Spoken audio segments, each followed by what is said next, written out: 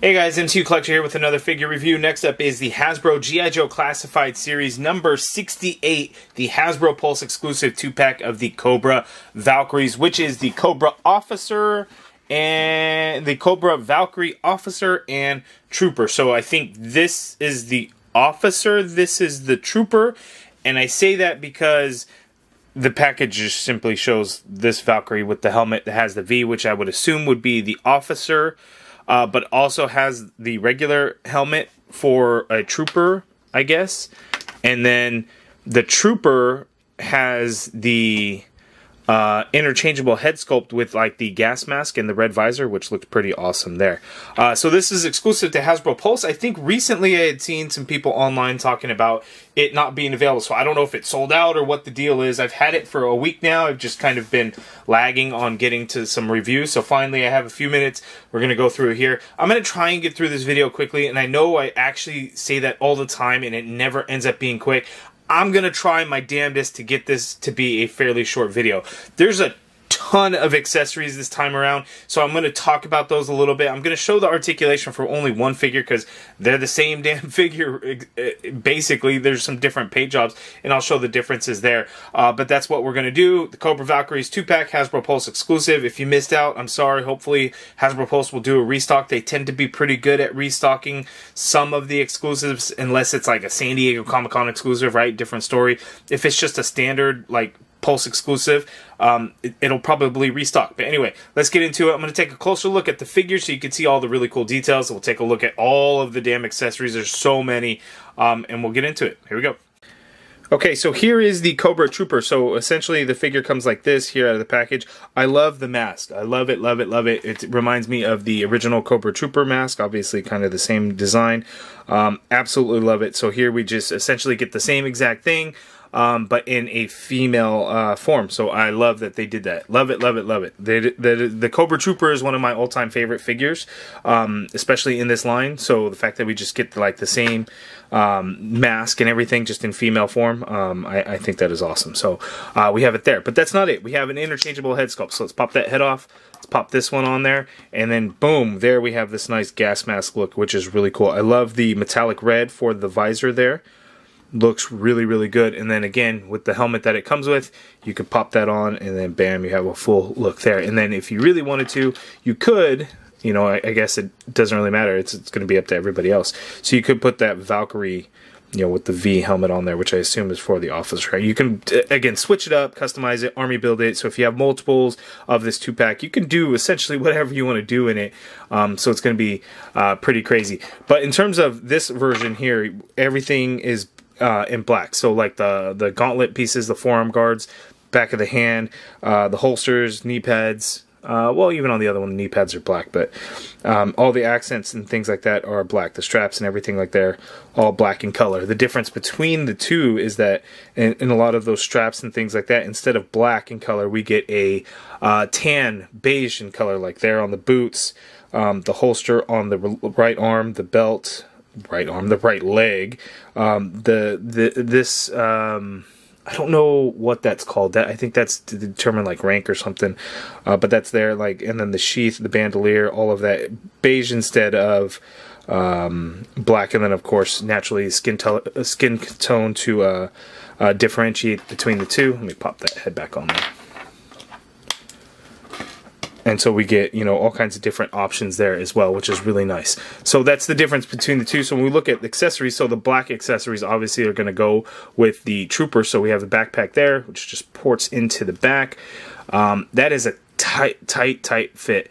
And then there's a couple of pegs here on the backpack, which I haven't gotten around to play with quite yet, but I'm assuming, you know, it's going to be certain things to where the guns are going to be able to kind of peg onto there. So we have like there, I feel like that's the right size, but I'd have to go. So like into the trigger, you can port the gun in there. Maybe it's supposed to go this way. Oh yeah, that's a much better fit there.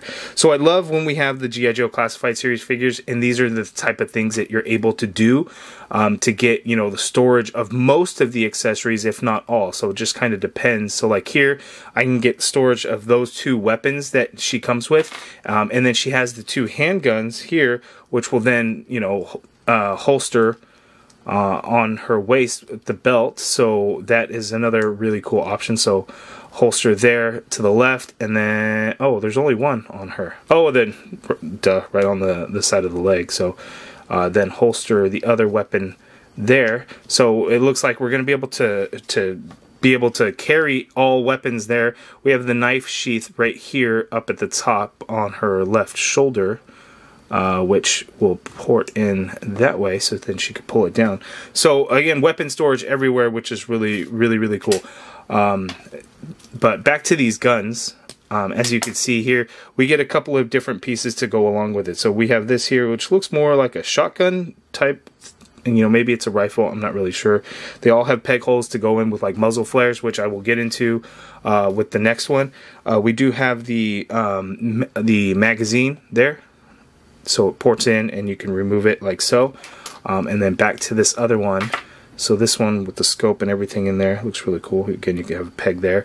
But we also have a ammo magazine here, which can then port right on in there. And that looks pretty good. So those are all the accessories for the Valkyrie Trooper. Now we're going to go into the Valkyrie Officer, which seems to come with a lot more.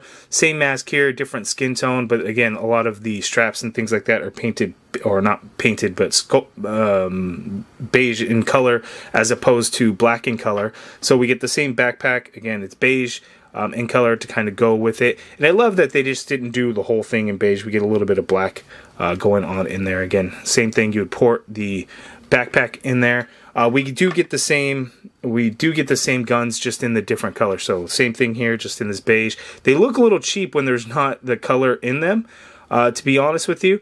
But I think it fits the color scheme of what they're kind of going for. So same thing here with this one. We get the ammo magazine. My bad, excuse me. We'll not say clip because I know that is not accurate. So we have that there. We get the two handguns, same in that beige color. And then we get the knife there, so you could see the handle is actually the beige color, nice silver for the blade, and that would just, you know, go right into the sheath there. So that's what she comes with. She comes with the two different helmets. So you have the V helmet, which I think is going to designate the officer. Again, you could switch those around. It just happens to come in the bag with this, and on the back of the package shows her with her. So you could do whatever. And then for your customizing options, if you're army building, you get multiples. You have the regular helmet there as well, which is cool. In addition to all of that, we get various different like muzzle flares here. So we have these pieces here, which are pretty cool. They're done in orange translucent color with a little bit of like a yellowish orange paint on there to kind of show the fire effect. We have this muzzle flash here, which is pretty cool, and then it's like double pegs, so you could do something like this, which is pretty crazy. And I know the orange and the red background, so that is really cool. We also get this one here, which this one looks to kind of be able to do the same, although the hole looks a little bit smaller. No, it works there too, so you could port that in like so, which is pretty crazy.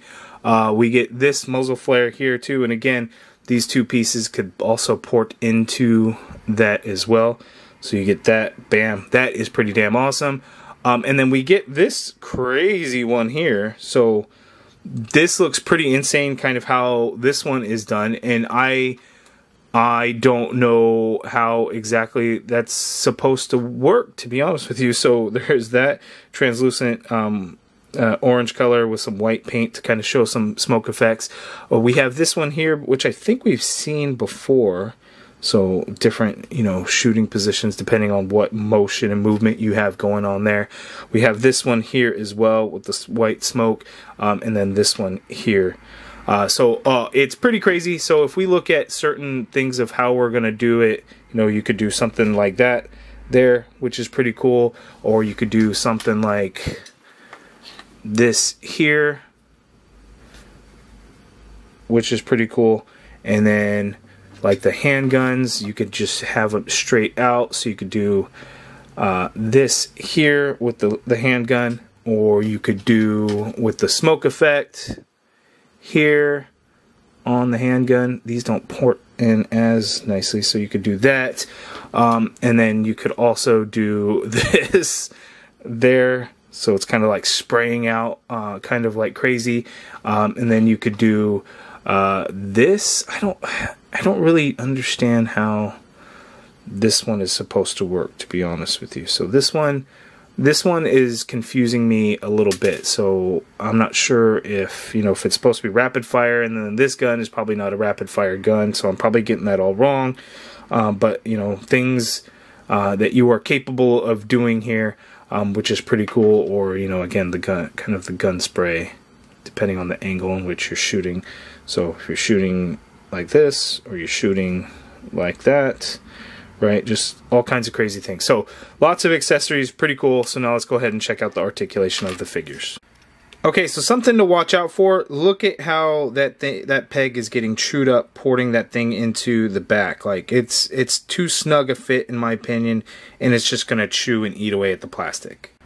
Okay, so we'll go ahead and take a look at the articulation. Before I did this, I went ahead because I was curious at how many different head swap options and things there are. Because you could swap the heads between the two, do the helmet, swap those around. There's like 16 different options that you can have, either with no helmet, with the other helmet, with the gas mask, without the gas mask, this head on this figure, this head on this figure. There's like 16 different combinations, which is awesome. So if you're army building or troop building, you can have all those different options available to you, which is really cool. So we'll go ahead and take a look at the articulation. The head is on a dumbbell joint up there. The neck does have a separate piece that can move a little bit back and forth, a little bit pivot side to side, which is cool, and then full swivel rotation there. Some pivot, but it's mostly going to be in the neck.